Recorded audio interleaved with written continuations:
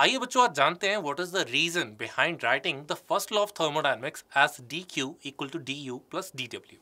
Now, the first law of thermodynamics, it treats heat as a form of energy. So it was natural that it should follow the principles of conservation of energy. So according to the first law of thermodynamics, if some heat is supplied to a system, some part of that heat would be stored as an internal energy of that system, and some part of the heat supplied to the system would be used by the system to perform the work on the surrounding. तो अगर dq वो heat है जो supply करी गई है system को, तो dq का एक part du would be stored as an internal energy of the system, and some part of that dq in the form of work done, that is dw, would be